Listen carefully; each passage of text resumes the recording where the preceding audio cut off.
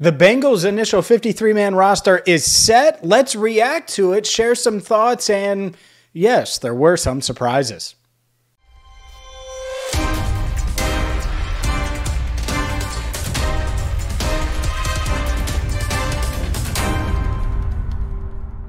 Hi again, everyone, and welcome in to Cincinnati Bengals Talk. I'm James Rapien of allbengals.com, and well, cutdown day was Tuesday, and the Bengals roster, well, it's trimmed to 53, and let's dive on in. And by the way, a quick reminder to make sure you check out Bengals on the Brain with Joe Goodberry tonight at 8 Eastern Time.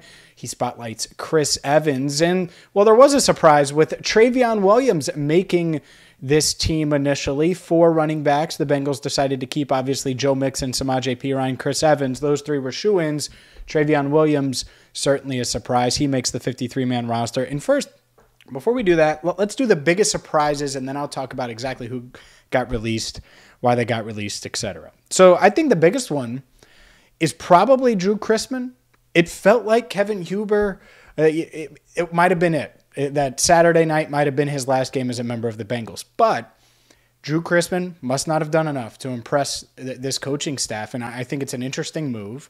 I'm certainly not going to lose sleep over the punter job, especially because both guys did a good job holding. And that's what I've seen, like, oh, well, Drue Chrisman, holding-wise, did they trust him? He was great as a holder for Evan McPherson throughout training camp in the preseason. So I don't think that was necessarily it. 13 years, a lot of trust, a lot of equity built up. I look at the numbers, 3 punts inside the 20 this preseason for Kevin Huber, only 1 for Drue Chrisman, had that really long 65-yard touchback. That matters. And so I think that was certainly a part of the Bengals' decision-making there. Guys that I think surprised a lot of the fan base would be, the 2 wide receivers, Kwamie Lassiter, Kendric, Pryor, both of those guys getting released. And I think most people will see that and say, what are you talking about? Those guys put up numbers. And I wrote about their exact preseason numbers. Both had double-digit catches, 100-plus yards in 3 preseason games. They flashed. They flashed in camp. They made plays. And I've tried to hammer this home here and also on the Locked On Bengals podcast.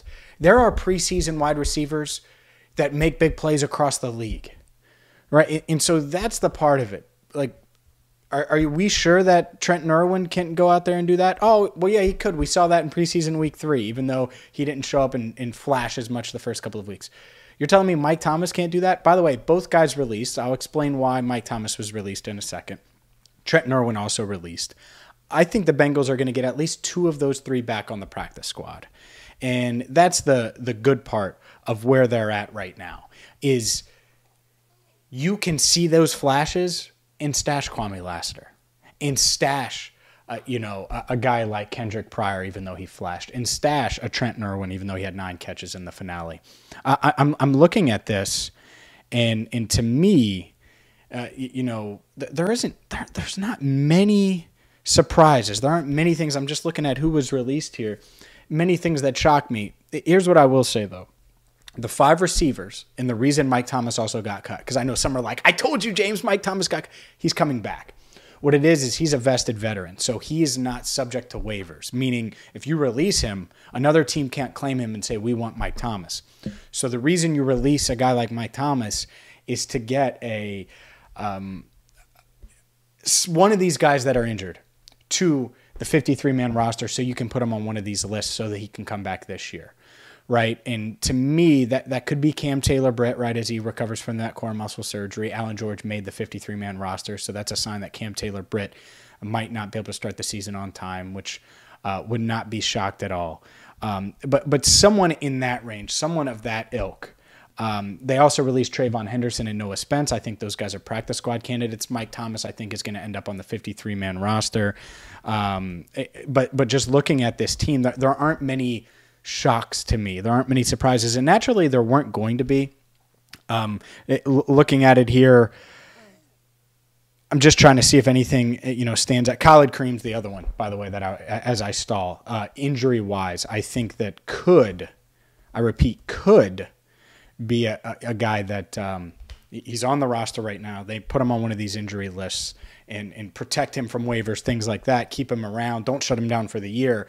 but then also free up a spot for a Mike Thomas. They also have Jesse Bates' roster exemption for now for another week up until September 6th. That bodes well for them because that gives them an extra spot to play around with and sneak a guy onto one of these lists. To me, other surprises, and I wouldn't necessarily say it's a surprise now, but Jeff Gunter making the 53-man roster. How about that? Kid that's easy to root for. Just someone, Coastal Carolina, super athletic. We've talked to him one-on-one on this channel. Really, really exciting to see him make this list. Jake Browning, not a surprise to me. I think it's going to be a surprise to some that wanted to drum up this backup quarterback controversy that just wasn't there. You talk to just members of the Bengals staff and things like that. It just wasn't there. It was Brandon Allen all the way all along. And so that not really shocking to me. Could be shocked to some.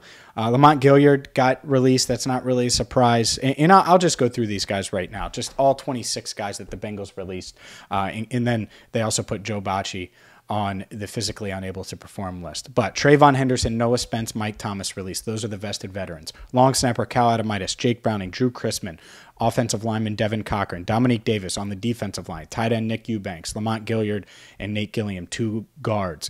Linebacker Clarence Hicks, cornerback Delonte Hood, Trenton Irwin, the wide receiver. We talked about him. Raymond Johnson III, Keandre Jones, Kwamie Lassiter, Thaddeus Moss, which we predicted.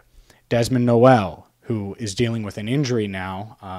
We'll see what happens there. I thought he was certainly a practice squad candidate. Jaquez Patrick, Kendric Pryor, Justin Rigg, Tegray Scales, Tyler Shelvin, Tyrekus Tisdale. So no major shocks, no major surprises to me.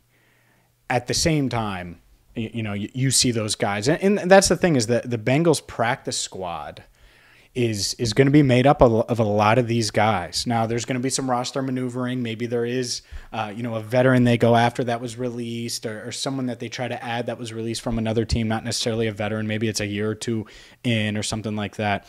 The Bengals can sign 16 players to their practice squad. All these guys have to clear waivers first, the final 23 that I mentioned. I think Adamitis, if he doesn't get picked up at long snapper, Browning, of course. Chrisman, I think they would welcome. Devin Cochran is someone I think that they're going to add as well. Thad Moss, I would expect as well. And see, that's the thing is like a Mitch Wilcox. If his injury is serious, well, then they put him on the 53, especially if they expect him back at some point this season, and then move him on to one of those injured lists. So we'll see what happens. That's the initial fallout. If you missed it, we'll have Zach Taylor's news conference following the cutdowns as well right here on Cincinnati Bengals Talk. I'll write about it more on allbengals.com and react to it on the Locked On Bengals podcast. Plus, it's Bengals on the Brain with Joe Goodberry tonight at 8 Eastern, Tuesday night, 8 Eastern.